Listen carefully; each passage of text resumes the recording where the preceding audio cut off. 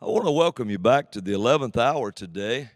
It was a wild start today. We're just sitting in here. We hear some kind of explosion. And next thing you know, we're back on the air playing in the same spot we left. Hallelujah. So I want to thank all of our partners for praying for us because, it was a very wild time. Maybe we can tell you about it sometime. Father, give us eyes to see and ears to hear that we can learn your word together today as a family. And I give you praise and honor and glory for it. In Jesus' name, amen. Now, today on this particular broadcast, I want to talk to you about three things. One is, the Lord began to talk to me about this before daylight. I was writing this in the dark. Said perfection, conviction, and correction. These three things: perfection, conviction, and correction. Perfection is what He has done. It's in that. Conviction is when you start moving away from perfection. And correction is His word given to you to get you back on the path. Now, I want you to listen to some of this. Perfect, just some of the definitions of perfect. Perfect in quality, the state of being perfect, such as freedom from faults or defects, flawlessness, maturity, having no flaw or imperfection. Perfect being entirely without fault or defect, satisfying all requirements. Out of it comes the word accurate, free from error, especially as a result of care, confirming exactly to truth or to standards, able to give an accurate result, going to, reaching, or hitting the intended mark, not missing the target. Exact, to call for urgently and obtain from, as this, like they gave this example. Eisenhower made a statement one time, from them has been exacted the ultimate sacrifice. Perfection is a big word. Adam was created in it, but he could not hold on to it. Out of the word perfection comes words like flawlessness, maturity, perfect, accurate, exact, and more. Think of it. This is what Jesus was: perfect in every way. No guile found in his mouth. He was perfection in every way. Hallelujah. And listen to this. I want you to think about this. Perfection in every way, and he stood out in a fallen world. He was the last Adam. The first Adam, before the fall, would have stuck out too. But Jesus came, God in the flesh, not only brought the perfection of the first Adam, but also brought the power to redeem a perfect man that fell. I want everybody to hear that. Not only, Jesus is called the last Adam, but he not only came and was a perfect man again, but he's God in the flesh, so he brought the power to redeem a perfect man that had fallen. That's pretty heavy if you ask me. I don't know. I mean, to me it is. Now watch this. He brought the power to redeem the perfect man because he's God in the flesh. Now, the first Adam was earthy and could not redeem himself. But the last Adam was the Lord from heaven, not only perfect in the natural, but also the Lord from heaven, God in the flesh. The world had never seen a being. They had never seen such a being because he wasn't created. He was the creator himself. He really stood out. He was a light that shined in darkness. Darkness recognized him as its destruction come to destroy the power of the enemy. He was darkness' greatest, he was their greatest enemy ever. He wasn't just the angelic beings in Lot's day that rescued Lot. He was the power that threatened all darkness. Perfection walking in every way, perfectly pleasing the Father. This means he never made a decision or chose a word that didn't come from his Father, that he didn't hear from his Father, that he didn't hear him say. He never did anything he didn't see his Father do. He operated strictly out of faith, moved with compassion or love himself. I would imagine that whenever demons, wherever they were the night of his birth, they screamed out. Why? Dreading the time they may have to meet him in the earth. Because when the angels broke through the night of his birth, I want you to think about this. There they are. They're in the stable. Why was Jesus born in the stable? Because all sacrifices were born in the stable.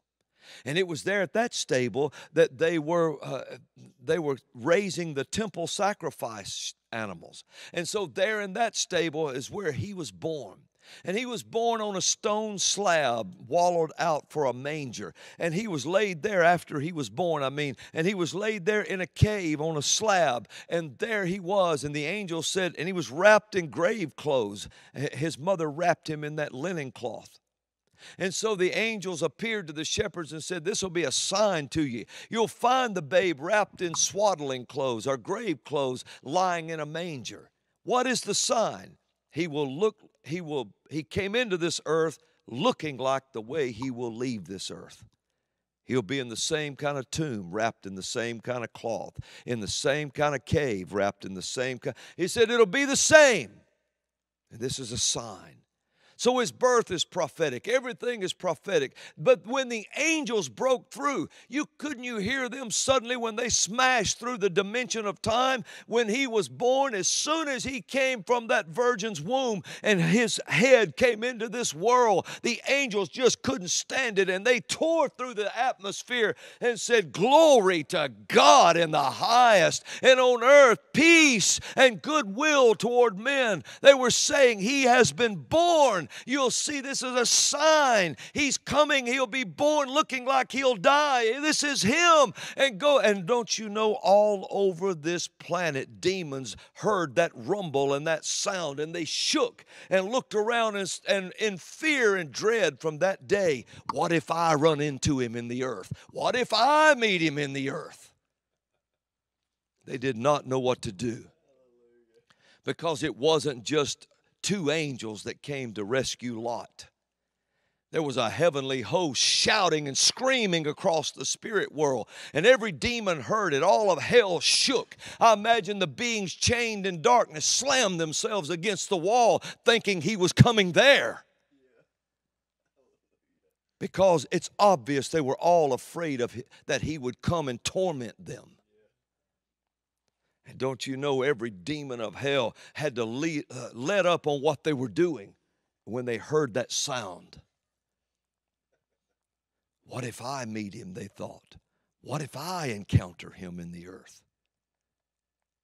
I want you to look at Luke chapter 4. And I want us to look at something there. We're talking about perfection right now.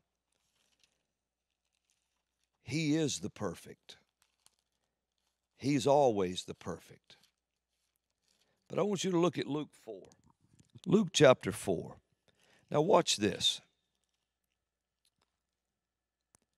It says,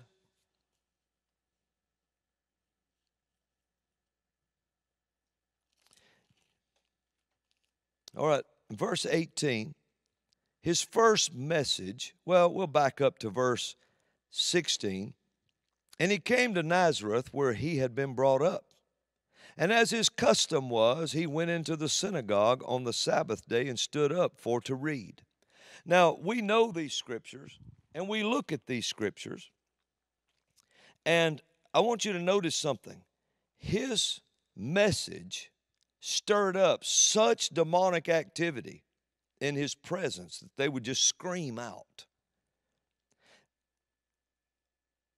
But let me see if I can find something for you. I want you to see this. You know, I get to writing quick early in the morning, and I just write and write and write and write. I want you to see this first. It says, we'll go all the way back to verse 14. And Jesus returned in the power of the Spirit into Galilee. Galilee. Galilee means, listen to this, one of the meanings would be the heathen circle. So Jesus comes to the heathen circle. He comes down off the mountains and he goes to the heathen circle. And it said when he goes around the heathen circle, you know, Galilee, the whole circle, and one of the examples was heathen circle, there went out a fame of him throughout all the region round about. So he goes in all the heathen circles, and he becomes famous because he comes down there preaching. He comes down there preaching freedom. He comes down there preaching deliverance. He comes down there preaching all these things, and all the heathens love him. They're just on board. My God, look at this guy. You know, I mean, so then after that it says, he taught in their synagogues in verse 15, being glorified of all. Now he's in the heathen circles and all of them are glorifying him. But then he comes to Nazareth. Now Nazareth means the guarded one. That's his home. That's where he grew up. So he comes there and he encounters another spirit. Now I want you to stay with me just a minute on this. And he came to Nazareth where he had been brought up, verse 16, and as his custom was, he went into the synagogue on the Sabbath day and stood up to read. And there was delivered unto him the book of the prophet Isaiah. When he had opened the book, he found the place where it was written, the Spirit of the Lord is upon me, because he hath anointed me to preach the gospel to the poor. He hath sent me to heal the brokenhearted, to preach deliverance to the captives, recovering of sight to the blind, to set at liberty them that are bruised, to preach the acceptable year of the Lord. Now, he'd already been doing that in the heathen circle, and they loved it. And he closed the book and gave it again to the minister. Now, listen to the words that are being used. And he sat down, and the eyes of all them that were in the synagogue were fastened on him. And he began to say unto them, this day is this scripture fulfilled in your ears. And all bare him witness and wondered at the gracious words, or the words of grace, which proceeded out of his mouth. And they said, is this not Joseph's son? And he said unto them, you will surely say unto me this proverb, physician, heal thyself. Whatsoever we have heard done in Capernaum, do also here in thy country. He said, verily I say unto you, no prophet is accepted in his own country. But I tell you of a truth, many widows were in Israel in the days of Elias, when the heaven was shut up 3 years and 6 months, when great famine was throughout all the land. But unto none of them was Elias sent, save unto Sarepta, a city of Sidon, unto a woman that was a widow. And many lepers were in Israel in the time of Eliseus the prophet, and none of them was cleansed, saving Naaman the Syrian. And all they in the synagogue, when they heard these things, were filled with wrath, and rose up and thrust him out of the city, and led him to the brow of a hill whereon their city was built, that they might cast him down headlong. Now, what made them so mad? Now, remember, he's been in the heathen circles. That's all that's going. Fame is going everywhere. Oh, they love him. He comes to the church in his hometown, the guarded place. As soon as he gets in the guarded place, it says he stood up to read. That was his custom. He had a good custom. He went to church and he got up to read the Bible. And so that's his example to us. We should go to church and read the scripture.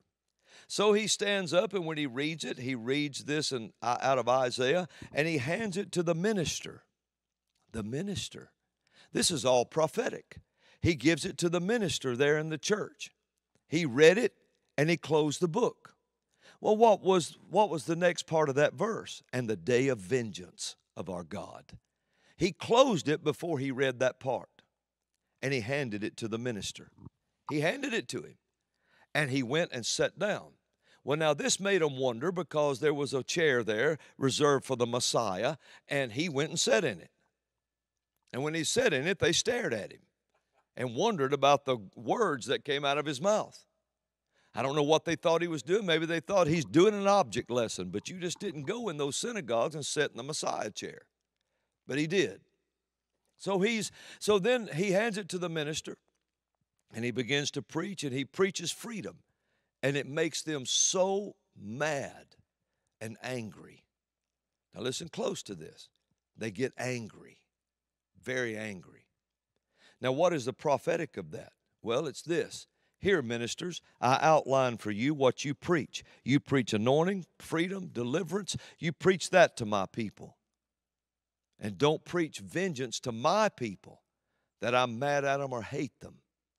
Don't start that on them. Don't start preaching destruction on them.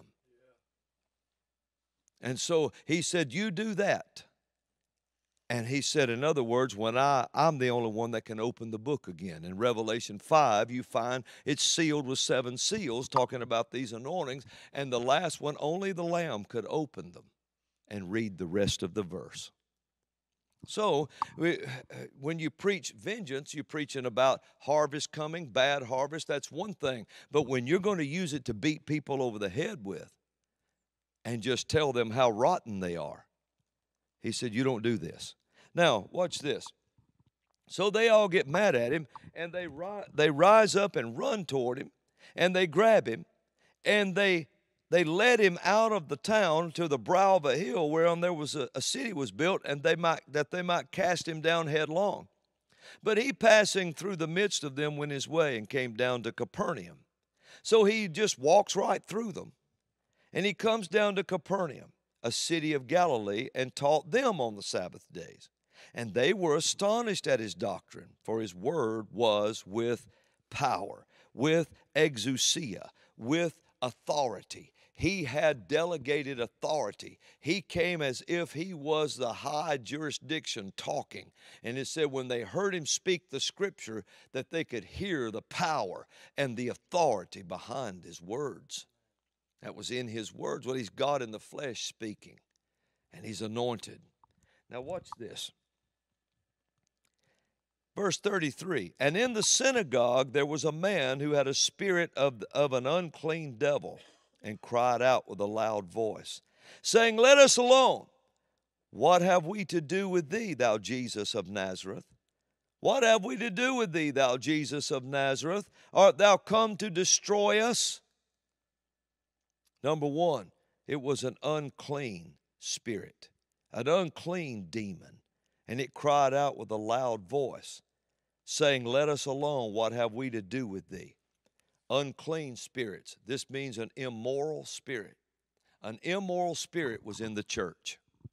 An immoral spirit was in the church. And more than one, because he said, let us alone. So there was already immorality in the church. And he said, what have we to do with thee, Jesus? Nothing. In other words, that ought to tell you right there that homosexuals standing in the pulpit, Jesus has nothing to do with that. Nothing. Adulterers standing in the pulpit, Jesus has nothing to do with that. All kinds of immorality, Jesus has nothing to do with that. Said, what do we have to do with thee, thou Jesus of Nazareth? And listen what he said. He said, we know who you are. He said, we know it. Let us alone. We know who you are. Are you come to destroy us? I know thee who thou art, the Holy One of God. And Jesus rebuked him, saying, hold your peace and come out of him. So all the uncleanness standing in pulpits, Jesus, you already see his pronouncement. He rebukes them and says, hold your peace, shut up, do not talk anymore from that podium. I didn't expect it to go over. Probably never goes over. But you get immorality standing in churches where it ought not. And you say, well, God, he's just love. He just loves us all. Yes, he does love us all. Yes, he does. But you notice what he did to this person? He loved this person too. But he told that spirit to shut up. You've got no business preaching. You've got no business speaking out in church. He said, you have no authority whatsoever. And he said, come out of the man, because he loved the man. I imagine when Jesus stood up and started preaching that day, as soon as he stood up in their synagogue, that demon that dreaded his meeting for all those years ago probably said, when they heard his voice, they just turned their back and shook and said, he's here, and I have to meet him. And all the other demons around him probably just exited, went off somewhere else and left him standing there. But there was more people in there that was immoral, because he said, let us alone. And all these people in these denominations, you ordain homosexuality as priests and pastors and all of this. And you have churches of all this. You want to know what Jesus has to do with it? Nothing. Nothing. Nothing. He said nothing. Has nothing to do with it. But he loves the people. And so he would cast the spirit out and save the person. And you want to know what happened to the person that it left? Right here is what it was. When the devil had thrown him in the midst, he came out of him and hurt him not. The man was free. Now the man probably was already called to speak in that synagogue. And that spirit took control of that gift and was speaking himself. Yeah. And they were all amazed and spake among themselves, saying, what a word is this? For with exousia, with authority, with power, he commands the unclean spirit. And they came out of him. They came out. And the fame of him went out into every place of the country round about. So now we see that perfection, when perfection comes, the unclean spirits, they even cry out when it walks into their presence. Hallelujah.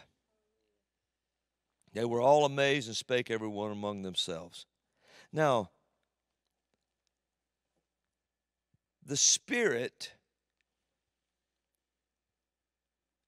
of immorality loves to lodge itself in the church. It loves that. No matter what it is, the scripture calls it an unclean demon. It's immoral, and it lodges itself in the church. You know, whether it's something like that or a bingo hole you made your church. I mean, you know, you get a bunch of people coming in gambling and bingo, and everybody just all of a sudden just taking all this money and raking this money around. Don't you know God's just super pleased with that in the basement of the church?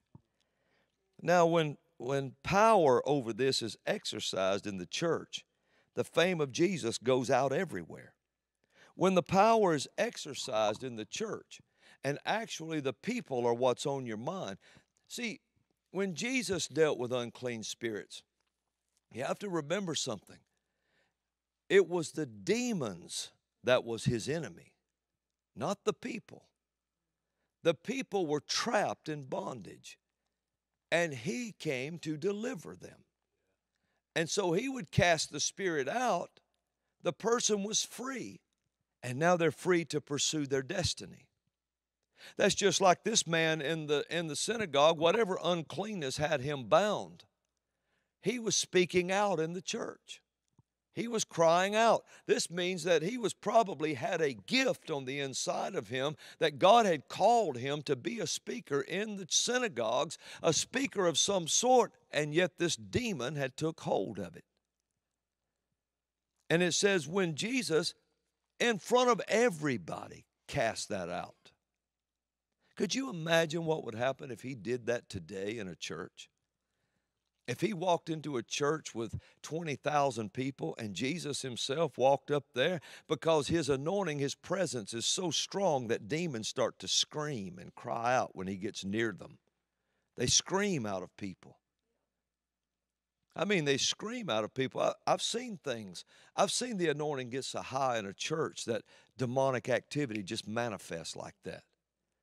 Robin and I was preaching in a church years ago, and I was just standing there ministering, and the anointing had grown stronger and stronger. And all of a sudden, this piano player, the church pianist, came up and had his hands like this, and they were just gnarled. And his eyes were big, and he was scared. I mean, the fellow was scared. You could see it in his eyes, the terror on his face.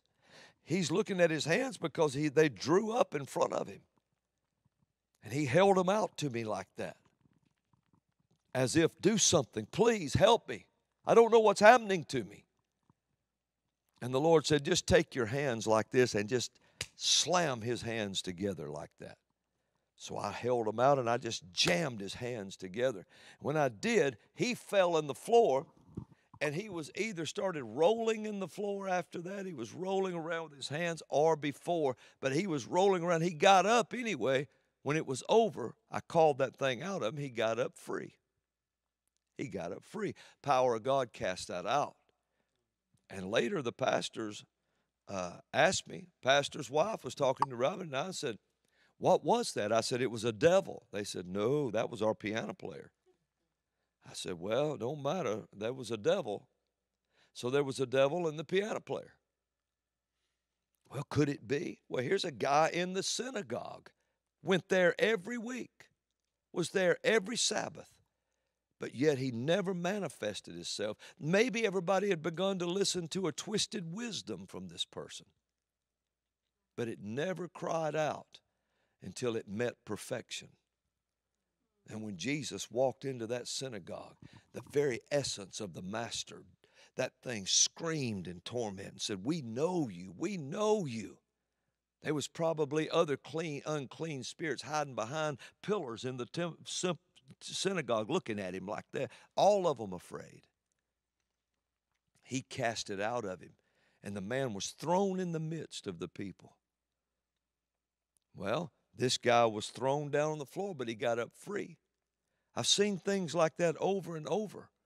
It's when the anointing gets so high. Wonder what would happen in a 20,000-seat church today if Jesus walked in the room and half the choir started spitting green ice out at everybody. Or just fell over and just fell over to the side somewhere. I've seen all kinds of things. I wonder what would happen, because the presence of the master himself walk in, and there could be a 300-member choir and half of them fall down and start manifesting devils. You don't know. You don't know. Unless the Holy Ghost shows you, you don't know. If he's not in your church, how can you know? And then suddenly he's there, and they start doing like that. Would they ask him to leave? Well, they have before in the scripture. They asked him to leave their town when he delivered the Gadarene demoniac. He comes in, and there's a guy who's absolutely running naked in a graveyard, chained up with ropes and chains, and all these men go out there and grab him and throw him down on the ground and chain him up. And then as soon as that devil manifests, it just snaps his chains, breaks his ropes. And Jesus cast the thing out of him. It was a legion of demons. And as soon as he did, they come back and they find the man clothed in his right mind, sitting, talking to Jesus, wanting to follow him. Jesus said, go back in town and tell all your people that you know, tell all your family what great things God has done for you. And the people came and asked Jesus to leave their coast. They wanted him gone. Why? They had got used to hearing the screaming devils. They were used to hearing a demonic voice. They were used to the cries in the night. I imagine the guys out tending the swine at night could hear him in the graveyard crying, and maybe it was their lullaby. Oh, the pigs go to sleep. And they were all because the guy in the graveyard is tormented up here. Jesus comes across that water and comes to deliver one man. And now you might have some kind of clue why the demon said, send us into the pigs. In other words, we have a right to be in them. It shows you the men that owned them were involved in something. We have a right to be in them. And so when the voice of the demonic was silenced, Jesus was ran out of town. They had grown to like the voice of the demonic. They liked the sound of it. It had grown used to it. Here, this man in the synagogue cried out when he saw Jesus, when that devil, his worst nightmare came to pass. He met the Son of God. Then you hear them they want to throw him off a cliff. And then this demoniac acts up and he casts them out. They're all mad. They're all mad about it. It's because it's religion. But in the circle of the heathens, they celebrated him. But when he got in church, oh my God, how can this man be anointed? Look at this. He silenced the voice of the demon. Now you think about that. And so I'm talking about perfection. This is the kind of life the Master had. This is the kind of presence he brought on the scene. Hallelujah. When this power is exercised in the church, the fame of Jesus went out everywhere. When demons were openly dealt with. When the power of darkness was openly seen to be put down. And people delivered. See, we don't have the people on our minds.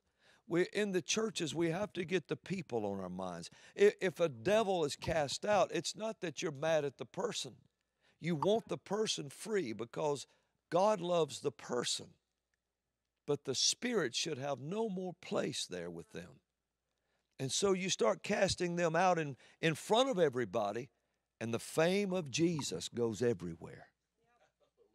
The fame of Jesus is told everywhere. Did you see what the name of Jesus did? Did you see how he just used the name, or she just spoke the name and this thing left? Instead of on Halloween putting up pumpkins all around our church with faces cut in them, instead of having horror houses in the basement. I remember when I was a kid, well, I wasn't a goat, but I was a boy. I remember when I was a little boy, and I was going through, they invited me to come, and it was the church I went to, just a little boy. And they invited me. They said, we're all going down to the JC's House of Horror. And I said, what? Okay. You want to go? Well, where I lived, you'd go anywhere to get away from where you lived. So we go down there, and this is what they told me. Don't worry about nothing now. Every monster, everything you see going through this horror house, they're all Christians. Everyone. Now, listen, that's what they told me, because it was the Christian organization putting on the giant house of horror in Birmingham, Alabama. Said, and this, I was told those words, don't worry. Don't let anything bother you. They're all Christians. And so one of the main missionaries of the church, I went with them. And we're going through this hallway, and I'm just a little boy. But I was a country boy, so I was pushing 6 foot tall at 12, 13 years old. So I'm walking through there. And he stepped on ahead of me, and when he stepped right past me, this big old creature stuck his head down in the middle of the aisle like that and looked at me right in the eye. I reached out like to choke the missionary to the ground. I grabbed him by the back of the collar, started yanking his collar. He was going, and all about to die under the face of a demon. I mean, but he was a Christian. I shouldn't have been worried. And churches do this, and Christians do this, and they surround their houses with emblems of the demonic, and they create an atmosphere for Satan to thrive in, and then wonder what's wrong. Instead of casting them out, name your schools after devils. Think about that. Naming schools and all kinds of teams after Satan, as if he's some kind of hero. He's the very one that killed 60 million children of the unborn in America. He's the very one that started every world war you've ever seen. He's the very one that commits every hideous crime you've ever known in this earth. He's the one that all the blood of the dead and dying humanity drips from his fingers. And you put him on a shirt and stick him on your body. Now, something's wrong with that picture. Something's wrong with that. We better get an idea of who our enemy is. Man, we don't really mean nothing by it. You know, he's just an emblem. It's just a mascot. You know, well, why don't you go get you some kind of dog mascot?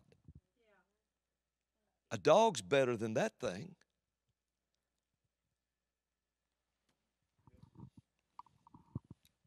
I imagine how Elijah or somebody would have treated it if they'd have walked up and saw it. Now, the spirit of a demon, the spirit of the demon that has been unleashed against the church right now is Medusa. Medusa is that spirit.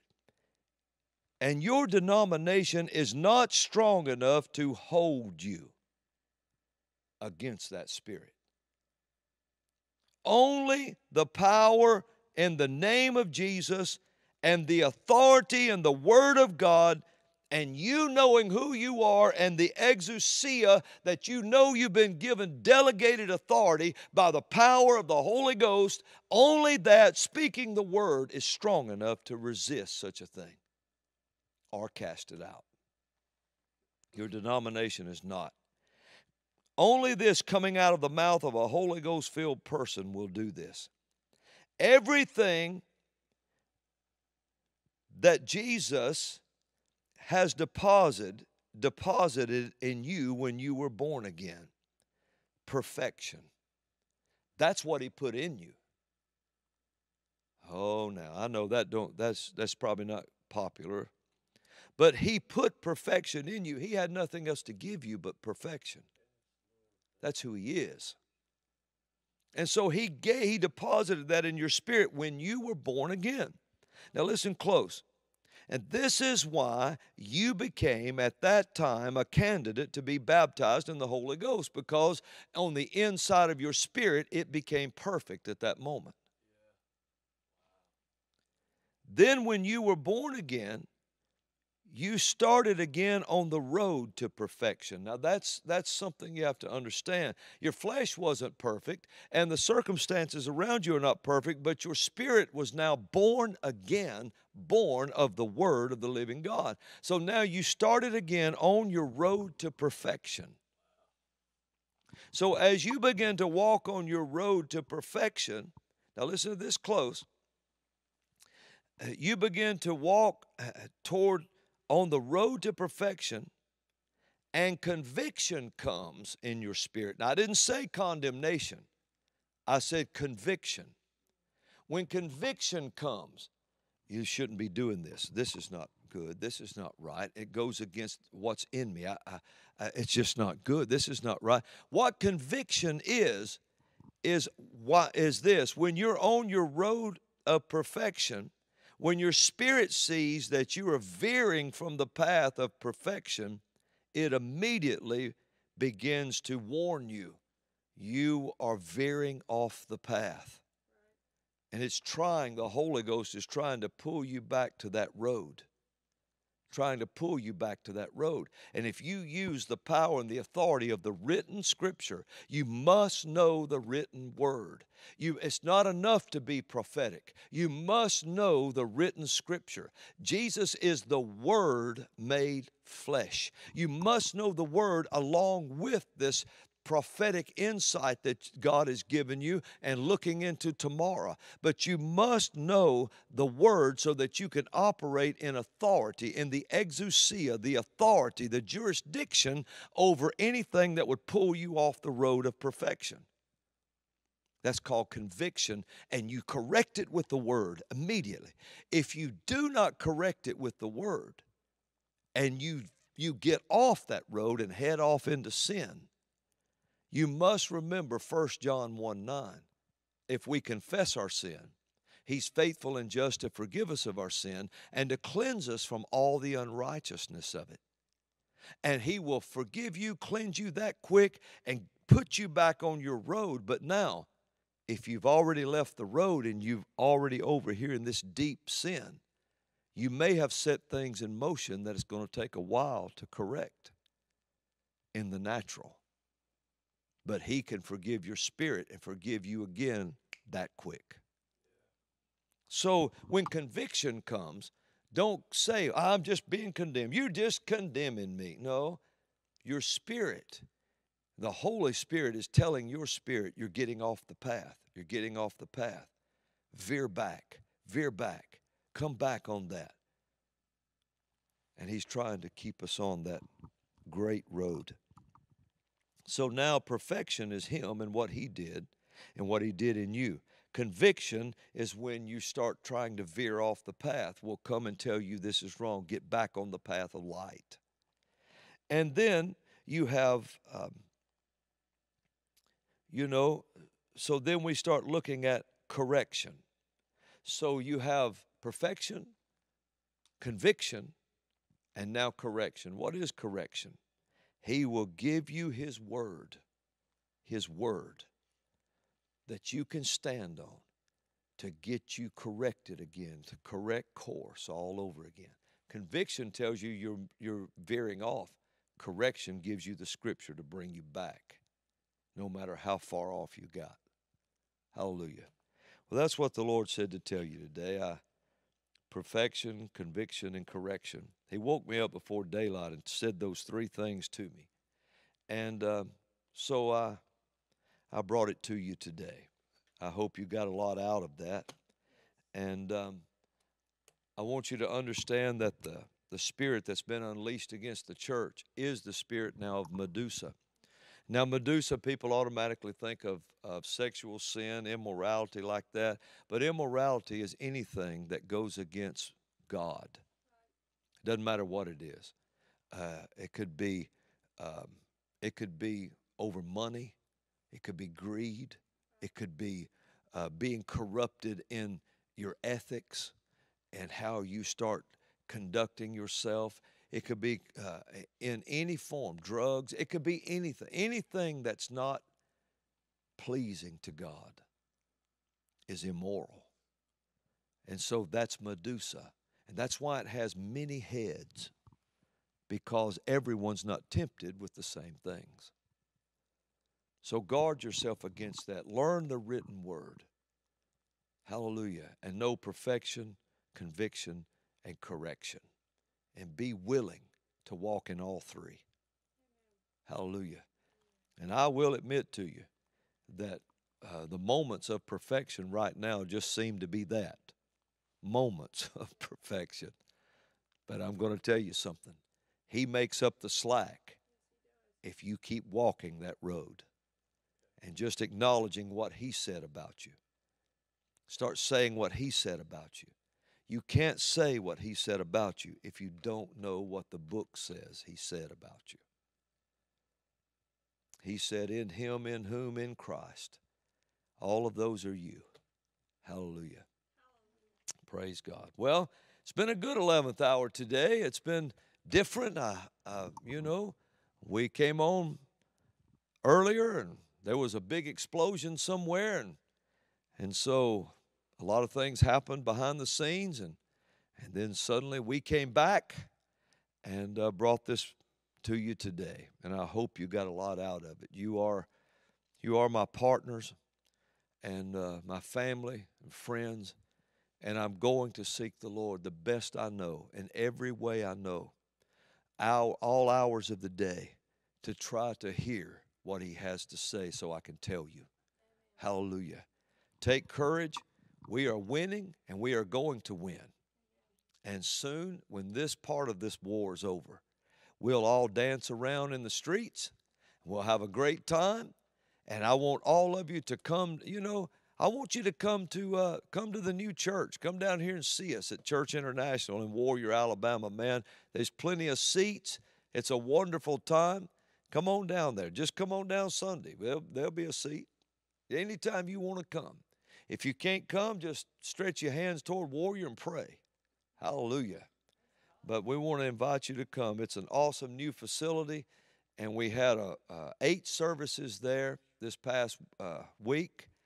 And our first Sunday service was the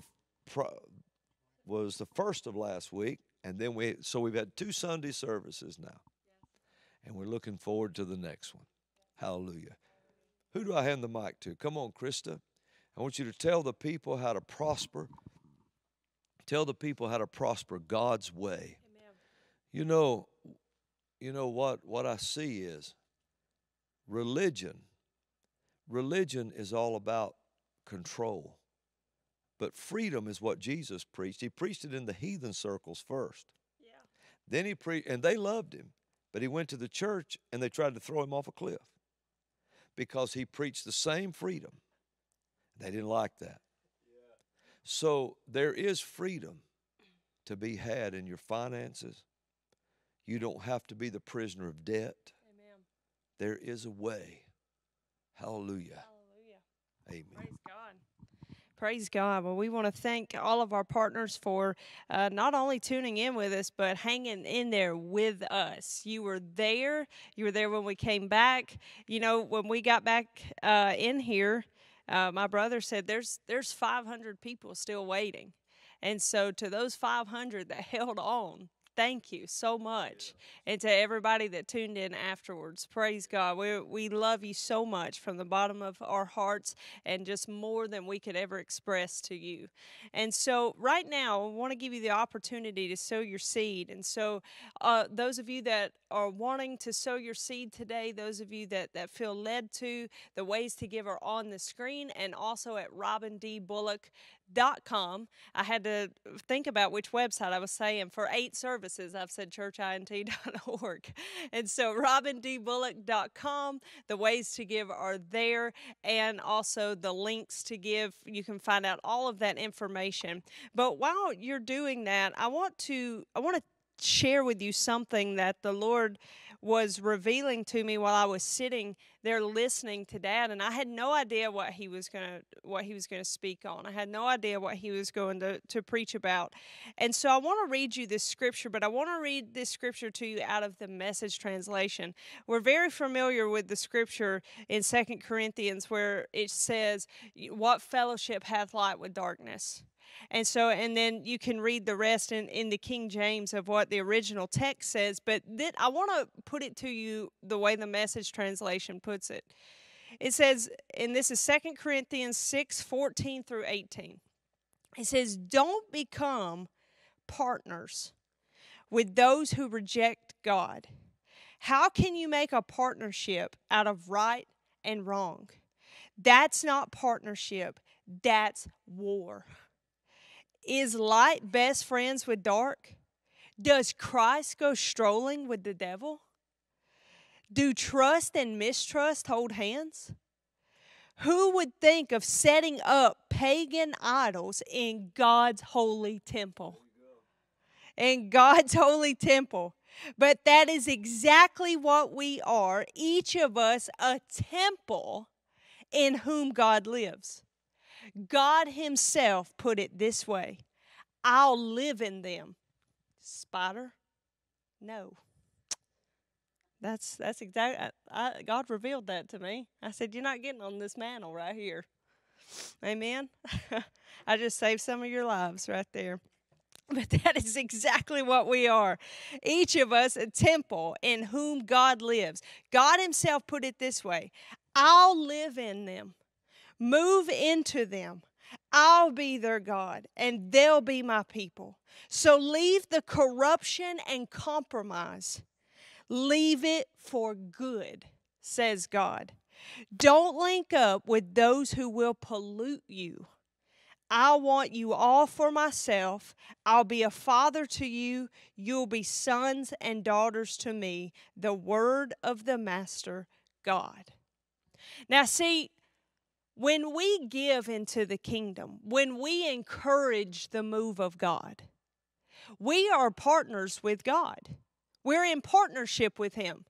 This is, the way that we are partners with other people. We're partners with encouraging that move of God, encouraging, the different, because we want to partake of that anointing that is on different ministries. And the same with this one. There's a different anointing on this one than another ministry. And so we want to partake of and be a part of this. And so that is being also in partnership with God, because that is God. He's moving in these ministries. And so we're in partnership with Him. So we're giving, we're doing exactly what the Word says. And I hear comments all the time. I'm tithing. I'm doing the giving scripture. I'm giving my offering. I'm giving my tithe. I'm doing this. I'm a partner with God. But why am I not prospering? Well, I want you to check. Now, this is being real and transparent. I want you to check your bank accounts and see how many streaming networks are coming out of your bank account every month. Because, yes, we're giving 10% to God, and we're giving offerings, and we're giving our partnership. I'm in partnership with several ministries, and I have it recurring. It comes out of my account every month so that I don't even have to think about it. It just comes out. So I know that God and that ministry has that anointing is touching that part of my finances. But we're going through this ministry, Robin D. Bullock Ministry, Church International, the Big Red N streaming service, the Big White D. You got to talk in code, because you never know what the trigger words are. They change every day. And so you're going through the big pagan goddess with the green S. That came out too. Well, as much as God has His hands on that part of your finances, they have their hands in that one. How in the world are you going to prosper to the fullest when it ain't just God that's got His hands in your money? How are you going to hold hands with the darkness when you've got the Big Red N? And I'm going to tell you something, Christians, you ought to be ashamed of yourself for watching this Dahmer series that's out. I've read comment after comment after comment that says, I just want to see what makes these people tick. Let me tell you what makes these people tick. They're filled with the devil. They're possessed with the devil. Jeffrey Dahmer was a homosexual, and he invited that spirit in his life, which, according to Satanists, is the strongest evil spirit you can have in your body. Why do you think it's the hardest to get rid of? And he invited that in, and I'm going to tell you what makes them tick. It's a ticking time bomb that lives on the inside of them, and it tells them what to do, where to go, who to talk to. It dictates their every single move, and then at the end, it leaves them holding the bag because they go to prison and their life is over. And guess what? They just move on to somebody else. That's what makes them tick. Story in, spoiler alert, it's over. You don't have to watch it. They're possessed of the devil. That's it. This Ted Bundy movie, that's ridiculous. And it's all off of one streaming platform that a lot of people that claim to be blood-bought Christians are spending their money every single month on. You can't hold hands anymore with God and the devil at the same time. You can't do that. There are other coffee places. There's other coffee. Find a local coffee shop in your area. Support them. As long as they don't support what that one does. And you know what? If not, go to the store and make your own coffee.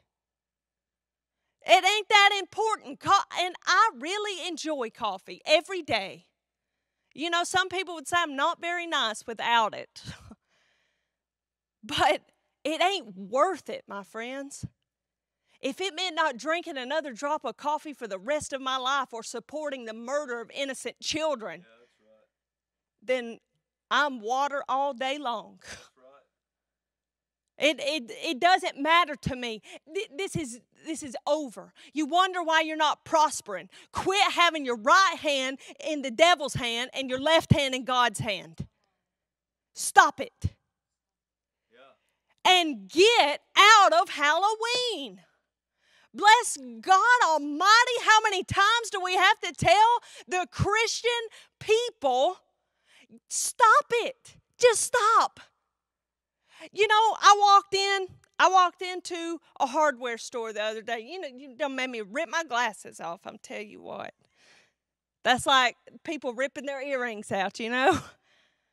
It just gets all over you. And I walked into a hardware store. And I told my friend this. I said, now I want you to look at this from an unbiased opinion. I said, somebody who doesn't, who's not, you know, anti this holiday, anti this. I said, I just want you to look at this from just a visual standpoint. So they had all the Halloween decorations on one side of the store. And I'm telling you, you walk past those things and they start growling. Half the time, that ain't robotic. I'm going to let you figure that one out. And you walk past, they start growling and they start doing all these different things. And you hear that stupid laugh. But then on the other side, there were beautiful twinkling red and green lights. There were snowflakes. There were all these different things. And I told her, I said, I want you to look at this and tell me which one gives you the better feeling. And I know we don't go by our feelings, but I'm just saying from an unbiased, not even spiritually speaking, I'm just saying, which one are you drawn to the most? She said, well, it's kind of a no-brainer. She said, that one freaks you out. But yet, well, I'm not into the scary stuff. I'm into the good. You know, I love when my daughter dresses up as a princess. I want her to be involved in with all the other kids and everything like that. Let me tell you something. This is a plush devil, as me and my sister calls them. You want to know what a plush devil is? It's a sweet-looking little teddy bear with a knife in his hand, with a smile on his face as he stabs you and kills you. And the reason why they're plush devils is because they look so cute and so inviting. So you take them and you take them home and you sit them in your house. So you'll bring them home with you. And when they get in your house, they unzip themselves, and it's that hideous creature that you wish to God you'd never seen in your life. And it comes to invade your home. And you wonder, why ain't my finances working? Why ain't my giving working? Why ain't this? Get the devil out of your house. Just get the devil out of your house. It's really the easiest explanation. Get him out of your house. You know, Austin and I went shoe shopping one day. And the guy brought him a pair of, you know, the check shoe that was real popular.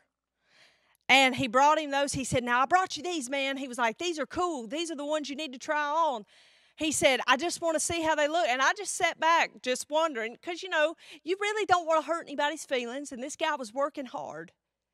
And Austin just looked at him and he said, man, he said, don't even worry about getting those out of the box. He said, I don't wear them. He said, I don't support them.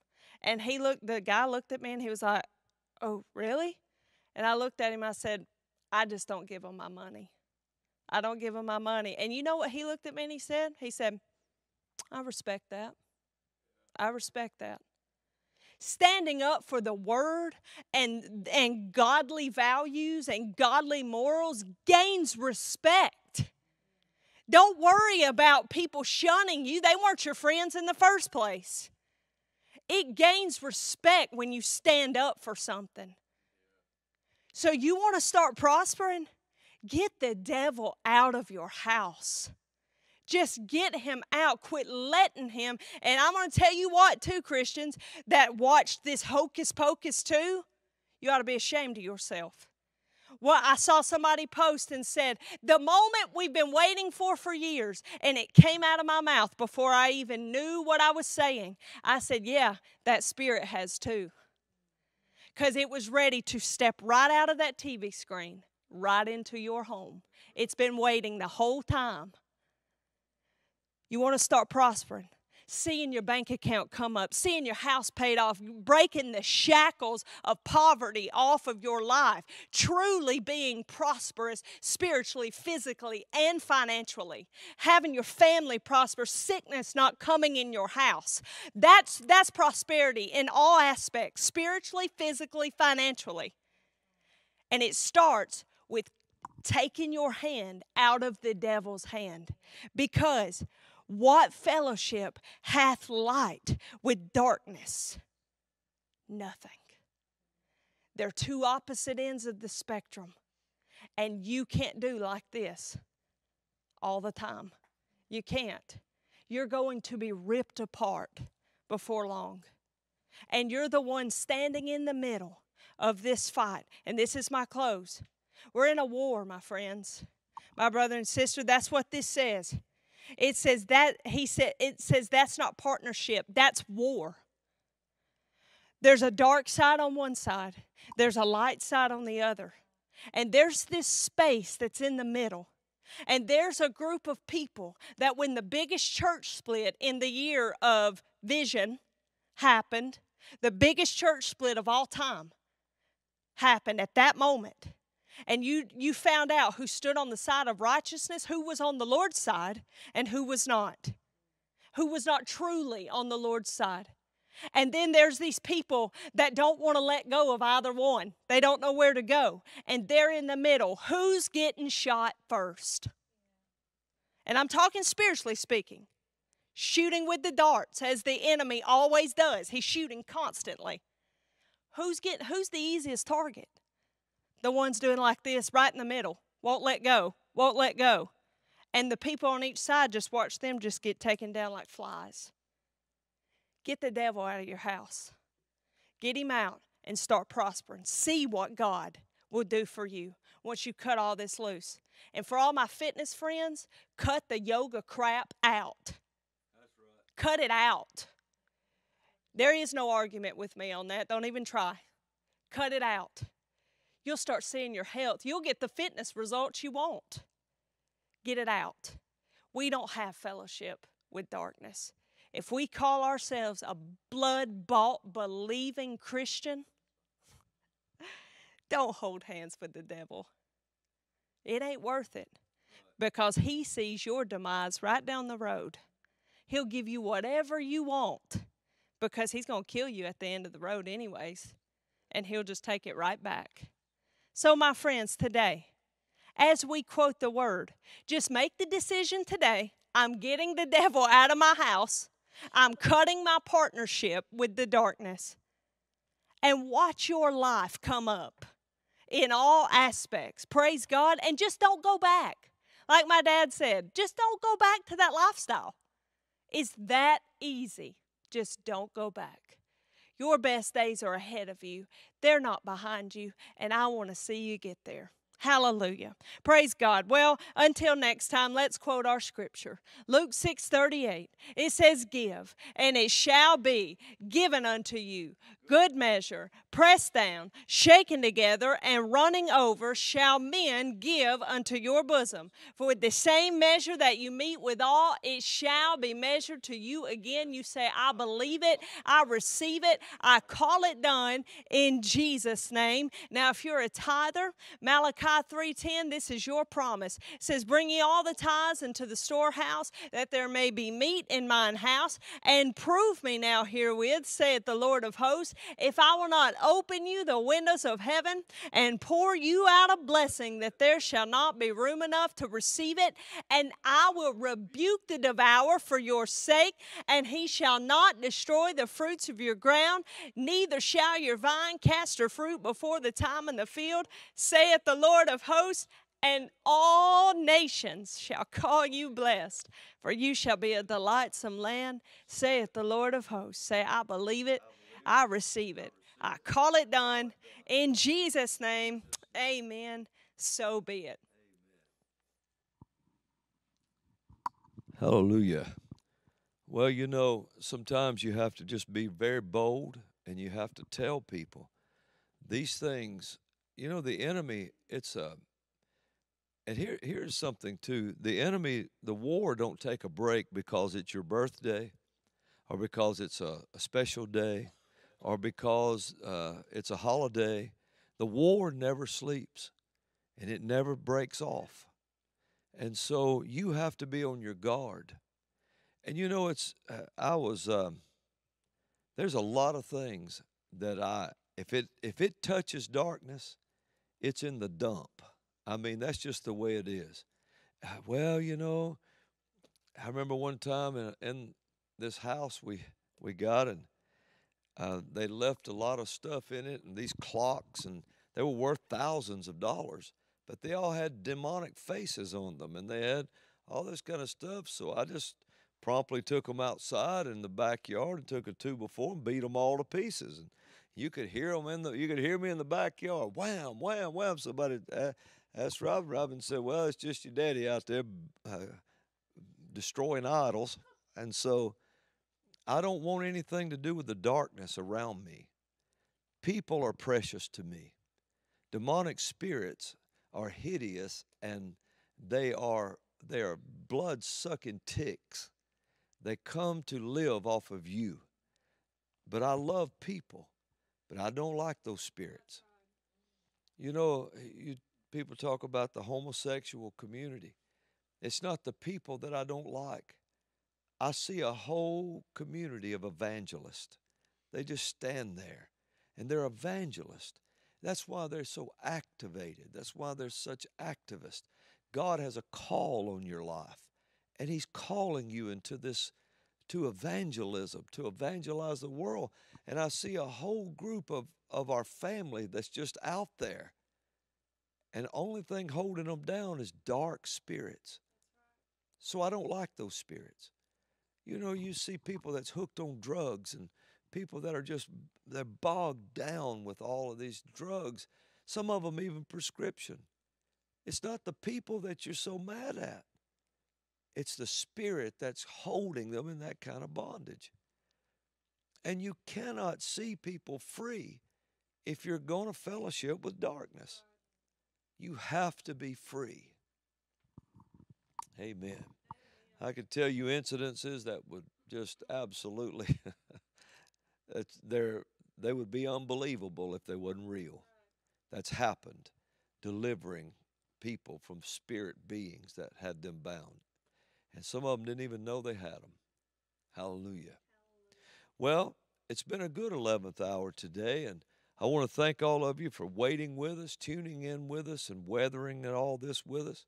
And we came right back on, picked right up where we left off, and we just moved right on into it. Hallelujah. Well, until next time. Well, before I do this, I've got to tell you, if you don't know Jesus as your Lord and Savior, you need to right now do what the Apostle Paul said. He said, if you believe in your heart that God raised Jesus from the dead, and you confess with your mouth that He is your Lord, you shall be saved. So why don't you do that right now? Say, Lord Jesus, I believe in my heart that God raised you from the dead. And I confess with my mouth that you are my Lord. Jesus, save me. Wash me clean of all sin, guilt, and condemnation. Take my life and do something with it. You know, not long ago, I was standing at church, and I was ministering in the altars, and these two young men came up, and one was so bowed over. His eyes were just, his head, he couldn't even raise his head. And they said, "Well, what's wrong?" And the man told me, said, uh, they live in a homosexual lifestyle. And I looked at the man, and his head was just bowed over like that. And you could tell he was crying for freedom. And he looked at this badge on this mantle that Cat gave me, and he pointed at it. He said, "That I want that gone out of my life." You know, I led him to the Lord. His eyes brightened. He raised up and looked at me and smiled. And I asked the other person there, I said, "Do you Do you know? And I ministered to them. Do you know what's right? Yes, yes. And so I looked at him. He wanted this gone. And I told him, I said, go live another way now. Go do something else. If you could have seen his little head bowed over and that spirit pushing him down like that, where he couldn't even look at me. That's the most pitiful thing you've ever seen. And if you're out there right now and you're bound up in that lifestyle and you want out, you know, the LGBTQ got mad at me big time because somebody called in and I said they were evangelists. And they called in and said wrote in and said after 30 years or 35 years, when I heard what you said, I was free. Well, that didn't sit well with their agenda that they use as a weapon.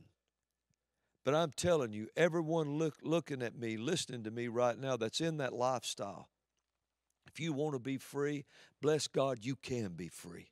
If you want freedom and you want to come on into your call, you want to have a life again, you can be free. How come if it's so honorable and it's such a good lifestyle, how come if somebody describes the act of how it happens and what goes on, the LGBTQ goes crazy? Because when they hear the sound of it, people know this is not right. It's because it's a spirit bowing them low. But if you want to be free, you pray that prayer. Jesus, I'm here, deliver me. Deliver me. And he'll say, okay, yes. And he will never refuse you.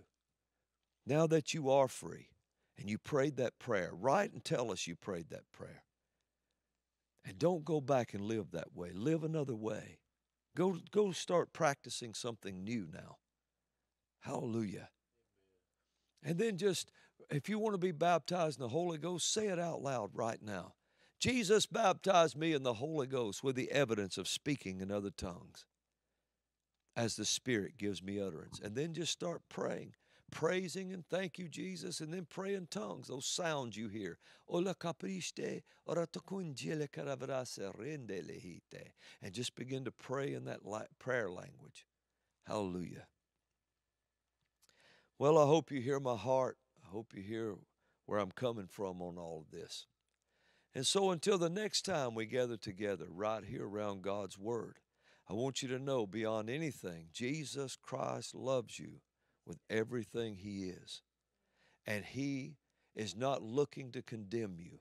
He's looking to give you life and cleanse you of guilt. Amen.